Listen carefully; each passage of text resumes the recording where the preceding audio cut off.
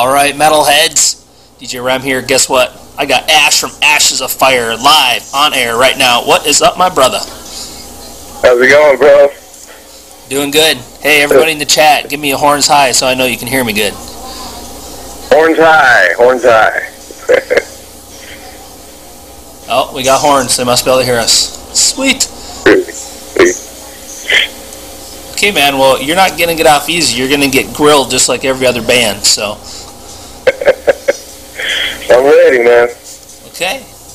So, okay, let's start. What's going on with Ashes of Fire? What's new? What's in the works? I got a couple new songs coming. I'm still working on the lyrics. Right now I'm just basically trying to get my first album finished, and then working with Rob Machete from Generation Kill. He produces all my music, and he does a good job. You know, if it wasn't for him, I probably wouldn't even be here. But yeah, he does a great job. Yeah, so that's pretty much it. I'm trying to get the first songs all finished and get the first album done. And then after that, I'll be looking to put the band together. Right now it's just, me and Rob just kind of doing it for that, now. And then once I get all the songs ready, I'll be looking to go on tour. Probably just locally at first, and then after that, who knows, Yeah, all right, that's awesome. That's basically it right now. So what's your plans to, once you're ready to, you actually put the band together, what's your plans to kind of go about that, how you can do that? Well, right now, I'm just kind of, like I said, doing my own thing, and then, Machete already told me that, if need be, he would play guitar or bass for me, and then he said he's kind of like my manager in a way, Right, I got you. And he said he's going to take my album and show it to his record label and his people, and then, help me out even putting the band together. I can't say enough about it. He's awesome. That's he's very cool. One of my best friends, so how long he helps me out a lot. How long have you known Rob? I've known him only about 6 years, but, within that time, we became pretty good friends. I actually used to watch him on MTV when I was like 8. Oh, wow. Uh-huh. So, yeah, that's basically what's happening right now. And, that'd be awesome if he could come play with me. That'd be great. Yeah, I guess so. A few of the songs, I made up the riffs and everything for, and I just gave them to him, and he turned them into the whole song. Like, I wrote The Breeze of Hate. I wrote Die For Your Sins. I know that's your favorite. Definitely my favorite. It's because it says die like 18 times. Of course. And I wrote This Torment. And I thought I wrote another one. I can't remember. Come on, man. You can't remember what you wrote? Really? I got a lot of them now. It's getting up there, So I know I definitely wrote those 3. The first song I ever wrote was Die For Your Sins. And, it just went from there. And, some of the things that I like, Dead Eyes is a song that Rob wrote. He just sits around writing all day, when he's not working. And he gave it to me and said, do something with this. And, Hellbound was like that. All my newest stuff, Rob wrote most of the music for it.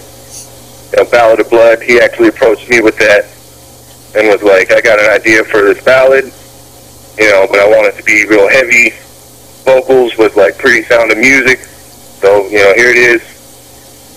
Write the words, So mainly, I'm a vocalist and a lyricist, I don't really play guitar a whole lot. I do, but, I'm not the greatest, So that's why he really helps me out a lot with that. Yeah, that's awesome. How did you meet Rob in the beginning? How'd you guys hook up? He got out of propane for, his personal reasons and moved to Florida. I was born here. I've been here all my life pretty much. And he moved here, got married or whatever, and he worked at Waste Management. He was a garbage man, just like he is now. You know, and he shaved off the Islam beard that he had in the band. No offense, Rob, you know. And, you know, I didn't recognize him right away, you know, and I started working there. My brother was the supervisor. He got me the job. And, you know, I was kind of telling him, you know, I wanted to start doing some music stuff. My brother's like, well, you know, Rob was in a few bands. Didn't know who he was at all. I don't think anybody that worked there did, you know. And I'd never heard his last name until I walked up to him, you know, and he was doing his own thing, you know, his solo stuff at his house, which is awesome. If you ever get to hear it, it's great. What is it called? He did basically the same thing I'm doing. He did the music, and he put his own vocals, wrote all the words, you know. And so I walked up to him one day because my brother said he was in a band, and I was like, hey, man, you know, you in a band? And he's like, I was in a band. And I was like, no, we local band, you know? And he said, no, I was in MOD and propane. And I was like, propane? I was like, no way. This I've seen you on TV, you know. It was kind of starstruck, but, you know. And he swears I said my two favorite bands are Pantera and Pantera, but I never did. You know, I told him I listened to stuff like Pantera, propane, MOD. Right. You know, it's cool. And then, you know, that's basically how our friendship started. You know, I was like the only other metalhead there, I think. And, you know, I mean, we became friends. I went to his birthday and hung out, you know. He showed me a couple chords on guitar. He got me basically started even trying to play guitar. You know, and I went to his house. He showed me how his home studio worked. You know, I was like, well, I mean, if this guy can do it, you know, I can do it. You know, so it's just been kind of a process to get to where I am now. And, you know, I always send him everything. Once I finish something and I think it's good, I send it to him before I send it to anybody else. You know, and he signs off on it, and then I give it to you. That's awesome. So that's basically how, you know, I met Rob, and he's really, you know, really been a good dude for me anyway. Yeah, that's great guy, you know, and I've never heard anybody complain about him. And, you know, if they do, I'd probably have to break their head, so. Well, guess what? I wasn't going to complain because I think he's a kick-ass dude. He's awesome, man. I know everybody at Metalhead Radio loves him, so. Well, I know Rob does. DJ Rob loves that guy. So, He just texted me a little while ago and said Exodus is playing New York Stadium. I guess Megadeth backed out. You know, they're filling in, so that's pretty cool. So Rob Duke's a good guy too. A lot of people don't like him, but I do. Hey, you know what? We all got people we don't like. Oh well for them. Oh, I definitely got a lot of people I don't like. So what? Okay. Now I'm going to go back to asking you the drilling questions, because people in the chat, they're not asking questions. Come on, people, pick up the pace. Yeah, they don't like me. That's not true. Oh, you know what? I'm going to talk about, you know, I don't remember exactly, you know, it's been like a year or something when, like, we met on Metalhead Radio, and it seems like if I remember correctly, I can't even talk, if I remember correctly, you were like, dude, I'm like in a band, I got some tunes. Do you remember that? Is that kind of how that worked out? I don't even hardly remember now. Yeah, pretty much, you know, basically I found, I had some of my early stuff on, like I Die For Your Sins and I think Breathe to Hate was the only two songs I had. And I had them on MySpace, you know, and I just, like, was searching for friends on there, and I you know, typed in Metalhead, and it brought up Metalhead Radio's MySpace. So I sent him a friend request. A couple days went by, and I think it was Scott sent me a message. It was either Scott or Rob. Sent me a message and said, you know, hey, you know, you guys want airtime, you know, send us your MP3s, and we'll play them on the air, you know, and you just basically, if you want to do a promo, you know, saying Metalhead Radio, Strong Survive, saying, you know, that'd be cool, and we'll give you free airtime. So, you know, I called Machete, and I was like, hey, man, you know, is this something you think I should do? And he's like, hell yeah, do it, you know. So then I sent I think I sent to the main page or whatever. Right. It takes you to all the DJs. And I sent it to all the DJs, and I'm pretty sure yours was the first show that I went into in the chat. And I was just like, hey man, did you get my music? Right. You played it the same day, like right when I was on the chat. It was great. I couldn't believe it. I was kind of starstruck. It was the first time I ever heard myself on the radio. Yeah, that's cool. Yeah, I tell you, because I don't even. It seems like I didn't even have it. It seems like you had to send it to me again or something crazy. I think I did. Yeah, I had to send it because you couldn't find it or something. I had to resend it. Yeah, and I played it. If I remember, I played your the songs you sent me. I hadn't even previewed them yet. I just threw them on the air and played them. Yeah. That's the kind of faith I had. Yeah. Well, I'm glad you did. Yeah. Well, it's kind of a funny story how that even happened. I mean, like I said, I've been trying to get into music for a while, and just haven't really been able to find anybody to play with. I was auditioning for this band locally here in Bradenton, and I went over there a few times, and just kind of made up words on the fly, and like the one guitar player, he was a friend of mine, and he was like, oh yeah, man, I really like it, I really like it, it's great. And the drummer said something about, we're going to work on your timing. I was like, all right, that's cool, man, so I called Machete once again. I was like, I don't know, bro, I don't think they're gonna go for it, Keeps talking about my timing, and whatever. right. And I was like, just keep at it, man, you'll be all right. So then they just didn't call me again, how that goes. So I'm like, all right, whatever. So I told Machete about it again, and he's like, well, look, man, I'll do, basically play a song for me over the phone, one of your riffs, and I'll make it into a song, and I'll send it back to you, and that'll be like your demo that you show bands, and it'll be perfectly in time because it's a drum machine. So I was like, all right, cool. And that was Die Free, and I played for him over the phone. Literally, like 20 minutes later, he's like, all right, man, check your email. So it was there. So I go get it, loaded my machine. I already had the words written. Sang the words, sent it back to him. And he's like, I can't even believe that's you. Because he knew me before I even started singing. Right. He was trying to sing, And he's like, I can't believe that's you. You want to do another one?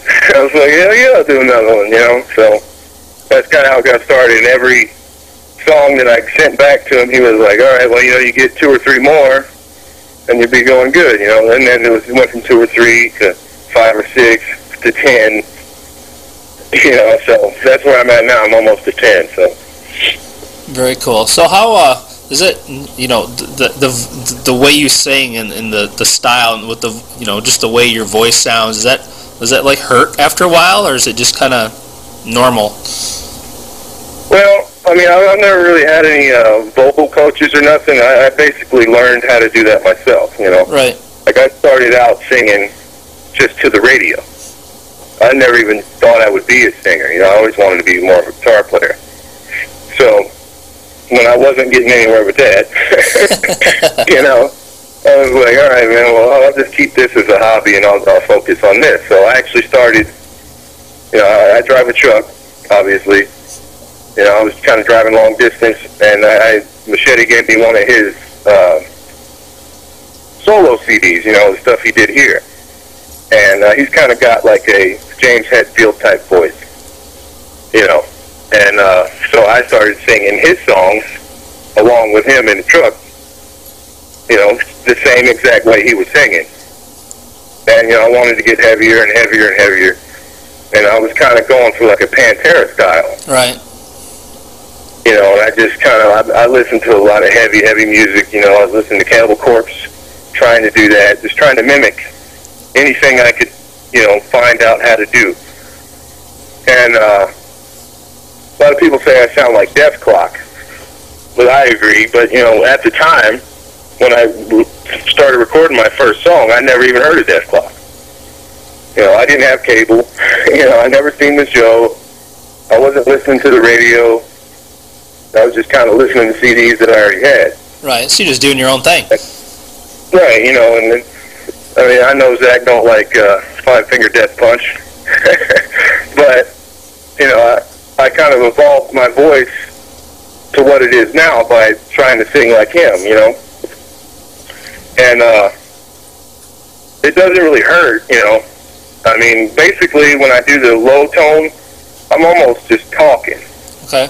You know, I'm kind of like just talking, you know, like when Nathan Explosion talks, you know.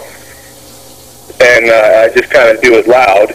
And the one that hurts is like that mid-range, like on Ballad of Blood, on the chorus.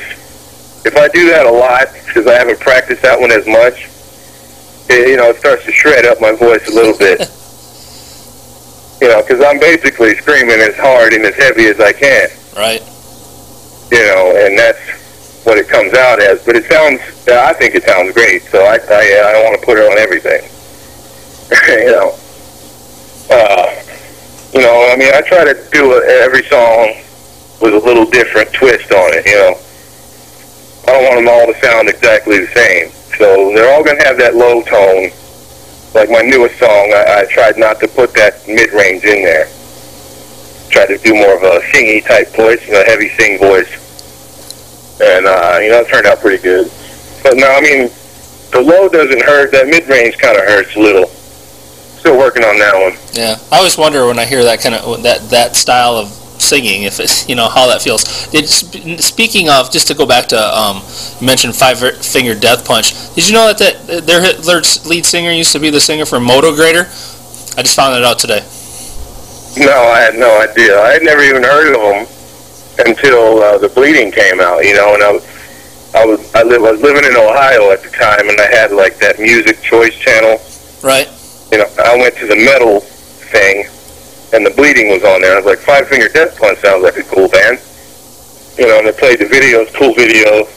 You know, and he kind of I like the way he can go back from singing and sounding good to go to the heavy and then back to the singing. You know, I think that's awesome. Yeah, there's not a lot of guys that can do that really well out there. You know, without their voice being like, you know, sounding horrible. Yep. You know, I know I can't do it. Hey, so Nate hanging out in the chat, he's talking about one day that you banged out some Pantera on the bass and rocked the neighbors in your carport. What's up with that? Yeah, Nato, he's my boy. I met him at Metalhead Radio. You know, I talked to him in the chat, and I got a half stack I was going to sell, and he came and looked at it and plugged his bass in. And I'm not a bass player either. But, you know, I can play Pantera's Respect Walk on everything, even acoustic. So, yeah, I banged it out a little bit, you know. I only had it on like 2, but I was shaking the windows. It was pretty great. Nice. Okay, and he also wants to know, told me to ask you about your 7 layers of vocal tracks that you do. Well, basically, it's not 7. I did, let's see, on Death Before You Die, I did, on that gang vocal part, the main verses and the chorus have 3 layered voices. Like, the verses are 2 of the like, heavy Nathan Explosion type voice. And then I do, like, this weird whispery thing. I just think it sounds cool. And then, on the chorus, I do, like, the mid-range and a low, and then like an octave higher of the low. On that kind of breakdown part where you hear all them crazy sounding voices in there, yeah, I got seven tracks of voices on there. I had 4 tracks, and I actually got my wife to come in there and do 3 tracks of voices. You know, I wanted to sound like a lot of people and not just my own voice. So I got her in there. She does a lot of stuff for me too. She did some acting work, I guess you would call it, on, I just did a promo for DJ Zombie Love. Oh yeah, it's killer. Dying. Yeah, I sent that to you. You know, she was the chick that was getting ate and dying by the zombies. Yeah, so she loves that stuff. So, you know, basically it was 7 tracks on that part only. And I got her 3 tracks, and I got all the rest of the tracks. That's cool. And by the way, just once again, the intro for my show and the promo you made for my show are killer, so thank you again. Oh, I know. Very cool, man. No, I'm just kidding. Thanks, man. I appreciate it. Nothing wrong with being sure of yourself, man. No, I mean, I thought it was cool, you know. Basically, I didn't say anything except for shut up, shut the fuck up. Yep. Yeah, I can tell when you switch in, when you come in. I mean, it's seamless. It's definitely seamless, but I know when it's you because I'm like oh yeah, you know, that's Ash. Oh, it is. Okay, another question from the chat. Zombie Love wants to know why the Pittsburgh Steelers suck so bad and why the Green Bay Packers are so awesome. I don't know. I don't watch football. Dang it! I'm trying to get her going. Yeah. Oh, she didn't even say that, did she? Hell no. She's cool, man. She, you know, I did an intro for her too. It's pretty cool. She asked me to do it. I did one like on the fly just for her in the show, and then I actually went back and like did it the right way and gave it to her. It turned out pretty good. I think she likes it. Hey, there's another Five Finger Death Punch fan, Crazy Cat. She's a huge Five Finger Death Punch fan. Oh, they're definitely great. You know, I'd love to go see them. Way of the Fist, I'd end up just knocking some teeth out. Okay. Being in the pit is like two different. It's horrible. So, growing up, what were your musical influences? Well, like I said, you know, I mean, back when MTV was cool, you know, when they actually played good music, I watched a lot of MTV, you know, and Pantera, #1, above all, greatest band ever. I don't care what anybody says. You know, Dimebag's awesome. Propane was heavy, you know, a heavy influence for me. I went from like thrash metal. I used to listen to Exodus a little bit. Listen to a lot more now that Deuce is in it. You know. Right. Let's see. Metallica, Slayer, anything heavy pretty much. You know. Like, you know, my mom, she kind of listened to country music, and I was kind of rebellious. And I got into some Marilyn Manson when I was in middle school. But yeah, above all, you know, Pantera, Slayer, you know, those are like two of the greatest bands ever, I think. So what was the first metal album you ever bought? First metal album was probably Metallica, Kill 'Em All. That was a good first one, for sure. You know, because, I mean, I'm only 26, so, you know, I wasn't around when, like, you know, I wasn't able to buy albums when, you know, the older Slayer and older Metallica came out. I got them later. At one time, I think I had all the Metallica albums. You know, I was, you know, I bought a lot of Cannibal Corpse albums just because they were from Tampa, you know. Right. You gotta support Florida, you know. Of course. Hey, Byrne in the chat wants to know, this is, I don't even know, I'm hoping that there's a story behind this question, but he wants to know if you named your son Cornbread.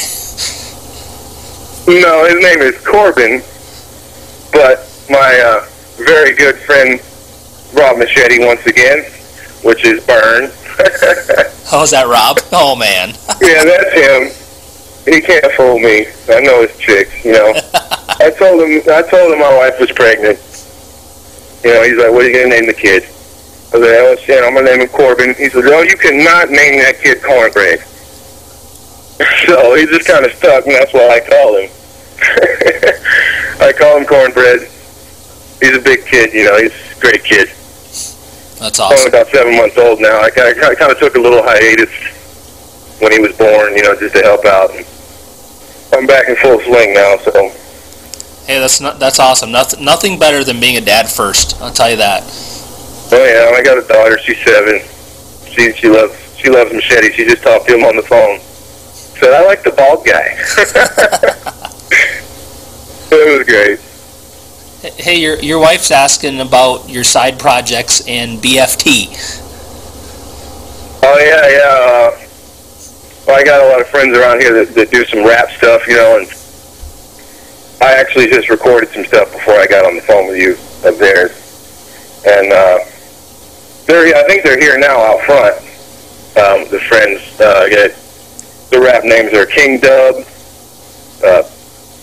P.J, and Razor Ray. And I record their stuff. I think I was telling you about BFT's, Blunt Force Trauma. Yeah, I think you were. Yeah, I was telling you about that. And I don't think I've sent it to you yet, but I kind of had the beat for them, and I made up the chorus just kind of on the fly. And I just say Blunt Force Trauma over and over a bunch of times, really heavy. And then King Dub, he raps over the verses. And I think it sounds awesome for a rap song. I don't really listen to rap a lot, but they do a really good job. I listen to their stuff, and that's about it. Well, you have to send me some tunes, okay? Yeah, I was actually trying to send you Blunt Force Trauma before. I was running out of time, and I was like, oh my God, I'm going to be late, so I just went outside. No, it's all good. Next time, man. Just email or something, Right, yeah. Well, it's a good mix thing. Like, he raps and I do the chorus. Kind of different than my own music. It's more like punk rock type of scream. Definitely a higher pitch for me, because I only had to do it once, and then I just copied and pasted it. Very cool. So how did you come up with the name Ashes of Fire? Well, I was trying to think of a name for like days, and I couldn't think of nothing. Like everything I thought of that I thought was good was taken. So I had In the Breeds of Hate. I was writing the lyrics. I actually had a dream about that song, and that's how it got written, like the end of the world, And the first line in The Breeds of Hate is from the ashes of fire shall be woken. So I was like, well, I say it in the song. My first name's Ashley. Why not, Right? That's basically where it came from, was the lyric in that song. And I just kind of, nobody had it at the time. I don't know if anybody has it now, but no, I searched it on MySpace, Facebook. Nobody had it. So I'm like, all right, I'm going to make one right now. I'm just going to take it, And that's where it came from, was the lyric in that song. I don't even remember writing that song. Like, I had the dream, the next morning I woke up, and then there was a big piece of paper with words on it. Oh, wow. That's cool. Some psychotic writing stuff going on. Okay, I'm behind on chat questions now. Somebody a little while ago asked what you think of Testament. I like Testament, they're a little before my time, but, I listen to anything that's heavy. I like anything that's heavy, I put a comment on Metalhead Radio Family. Some guy was running his mouth, and I was like, it's like anything that's heavy, motherfucker. If you don't like it, get off. That's right. Like anything that's heavy. If it's got I try to put heavy guitars on everything. I put heavy guitars on Johnny Cash one time just to see what it sounded like. So, Rob wants me to ask you about stomping people with your cleats, and he says it's true. Oh, yeah, he said he wasn't going to say anything. Good friend. Dick face. All right, well, I should have never even told him the story, but when I was in high school, I played football. My mom died, stuff like that. I was kind of going through some personal issues, and very violent when I was young, I still am, just because, that's just the way heavy metal is. But, I was just over the top violent, like hitting people for no reason, stuff like that, That kind of threw me out when I was 17 when Mom died. Been on my own ever since, And I actually put screws in my cleats, like Tapcon screws in the bottom of my cleats, just so I could step on people with them. Oh, jeez. And tear flesh off and stuff like that. That's what it was for. It did work pretty good. I ended up having to take them out, but I got a good 3 or 4 hand stomps. before I had to take them off. Oh, wow. That's the story behind the stomping cleats. That's quite the story.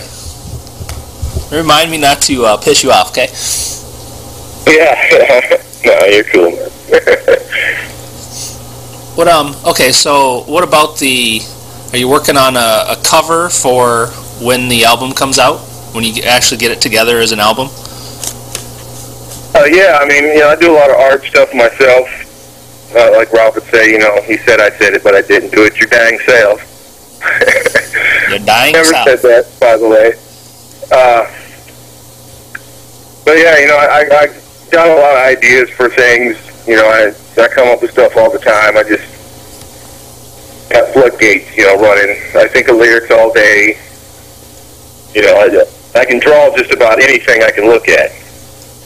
So that's cool. I got a lot of ideas. Like the stuff that I got on there now, right?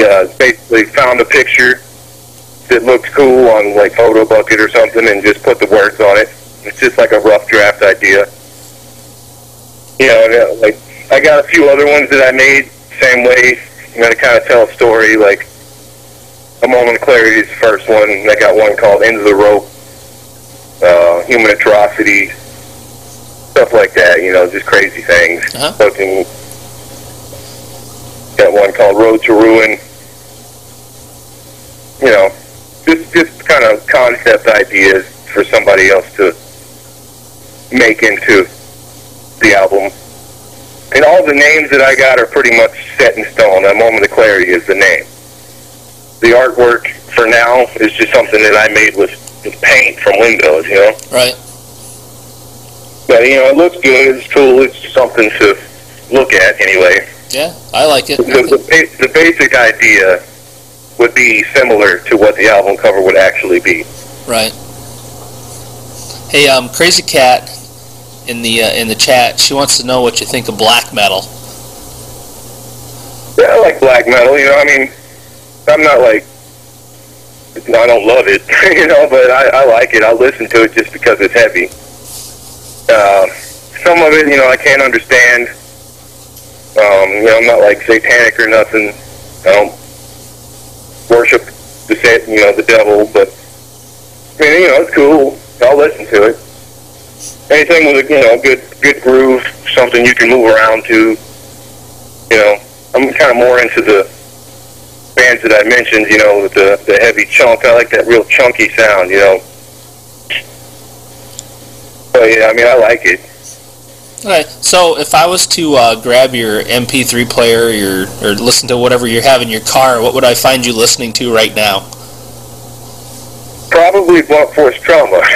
There you go. The other guy I was telling you about that did the verses, he called me and was like, "Hey man, you want to shoot a video for that song? I think that song's a really great transition song because it's rap and it's got the heavy metal sound on the verse or the chorus. So he's like, just listen to it. Maybe we can come up with some kind of a script or something for a video." So I was like, "Yeah, man, that's cool." So I've been listening to that for the past 3 or 4 days just to kind of write down ideas for a script. And right, that makes sense. but other than that, Generation Kill. He sent me their whole album. I jam the shit out of that all the time. I listen to a lot of my own stuff. I don't listen to the radio pretty much at all. Slipknot, Slayer, Pantera. If I could get Metalhead Radio on my MP3 player just to play all the time, I probably would. I know. I look forward to the day when you can just tune into internet stations in your car. I think there's some cars out there you already can, and I just look forward to the day when you can just do in every car you can just tune into the internet and find your radio station. It's gonna be awesome. Yeah, it's a great station. I can't say enough about it. Like you said, I sent you my stuff and you just put it on, no questions. Luckily you did, because I've come a long way since that happened. Yeah, you have, and that's awesome. And all the other DJs like to play your stuff too. So I don't want to even make it sound like oh man, yeah, I was the first to play. I don't even care about that. I just know that it's good stuff, and we all like to play it. So I'm glad that you sent it to us so we could play it. Well, you're very welcome. So, out of all your songs, which one's your favorite to play? I knew this was coming. I like all of them. I think my favorite one is probably Death Before You Die. Just because it's that chunky, heavy, slow song, you know? Yep. And I just like the way it grooves. Like, if it was a different band and I was, like, at their show when they played that, I could just, see myself in the pit just destroying people. You know what I mean? And I really like to Breathe It just because of the story behind the song. It was a really crazy dream. Like, the planet was coming apart, and, like, nobody was just... Like, the whole chorus of that song is basically what happened. Waters rise, earth will shake, scorch the skies, life's a stake. That whole deal was in this dream, and it was very... Like, I thought I was into the world in my dream. I woke up thinking I was dead, basically. Die for Your Sins is a good one. I like Ballad of Blood. I like all of them. But I think my favorite one is probably Death Before You Die. Very cool. I think I'm getting a hint here on the chat to throw a plug out, so I'm going to do it. So just for everybody listening, Rob Duke's Generation Kill will be playing at Yankee Stadium with Exodus on the Big 4 show on Wednesday. So if you're in that area of Yankee Stadium, you can go to the show, hit it up. It will kill and shred. There, plug for you, Rob. Yeah, he probably wasn't here earlier when I actually said that, but, hey. Better late than never, right? I don't know, he's put it on there like 4, 5, 6, 7, 10 times now, so... Duke is his boy, I'm exaggerating a little bit. I would do the same thing. I did the same thing when I first started coming on. Like, listen, look out for Rob Machete. Rob Machete, he's great. Heck yeah. Best day he is. Actually, he's the best day he is. Okay, so it's an inside joke. I love inside jokes. Lil on the chat is asking something about socks. I don't know what she wants to know, though. Come on, Lil. What's your question about socks? Oh, she's asking the socks. Lilith, yeah, she's asking. Well, I don't have any socks on right now, actually. I'm just walking around on my patio. I don't have any socks on right now. It's kind of the Florida style, I tell you what, I don't wear socks until it's like snowing outside. But it don't snow here, so I don't have socks on a lot. Whether I'm at work or, going somewhere, I just kind of hang out at home a lot of time. I don't go a lot of places. I work on music a lot. That's about it.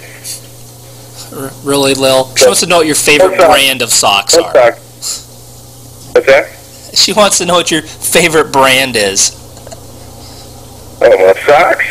Oh, yeah, I guess. I don't know. Light ones. Light ones. Dang. This interview's going downhill fast here. We're talking about socks. She does that to everybody. She did that to Machete, too, and then DJ Rob switched it around and said, "How big's your cock?" I can see Rob doing that, for sure. Yeah, he's great. I love that guy. Okay, man, well, anything else you want to say while we got you on air? I love my wife. Love my boys. Rob Machete's the best. I love it. Good plugs, man. Good plugs. Yeah, that's about it. Okay, well, I want to thank you immensely for doing this. I'm glad that we started talking about it last week and we can make it happen so quickly. This is awesome, and be able to get you on here live, that's even more killer. So, truly appreciate it. Great, Rob said, don't choke. I said, I don't do this very often. And Another inside joke. I've been doing it a lot, and I keep choking, so it's just part of the gig. I think I did all right for my first try, You have rocked it out, man. You have rocked it out. Cool, man. I'm glad you liked it. I'm glad you liked the music. Thank everybody for even paying attention to it. You know what I mean? Exactly. What? Okay. One last thing. You've already made me a promo, but I'm going to have you, if you don't mind, make one for the station while I have you on air. All right. And can you do a little growly voice? You love it when I say growly too, don't you? That's a REM technical term for everybody listening. Yes, my wife says I'm not very good with technical terms, so it's out there. All right, what do you want me to say? The freedom is yours, man. Oh my God. Okay. I mean, it can just be, ash from Ashes of Fire, and you're listening to Metalhead Radio, and Metalhead Radio kicks ass, or I don't know, something. How about DJ REM kicks ass? However you want to do it, I'm cool. You ready? Go for it. This is Ash from Ashes of Fire. You listen to MetalheadRadio.com. DJ REM locked up. Like I said, kicks ass. All right, sweet man. Yeah, you like that? I love the growly voice. The growly voice. Dang it! I did not mean for that to sound gay. That kind of sounded kind of gay. Sorry. I was actually going to come on to the interview as Nathan Explosion, and be like, "Hey, how you doing down Thursday?" Nice. So. You could have come. When DJ Rob interviewed Band of Orcs, they came on in their acting like they do. It was crazy. It was weird. That's awesome.